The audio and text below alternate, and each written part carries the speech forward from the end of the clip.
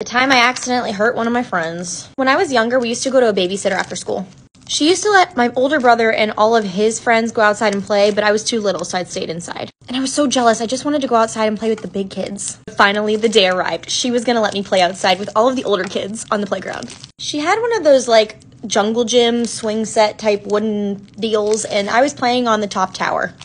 So while I'm playing on the tower, I find this small chunk of wood, about like this big. It didn't need to be up there, so I threw it behind my head and forgot about it. That is until I heard the screaming 2 seconds later. The block had flown over the top of the tower and right into my friend's face. Into his lip, precisely. Yeah, I split his lip with a block of wood. Sorry, Joey.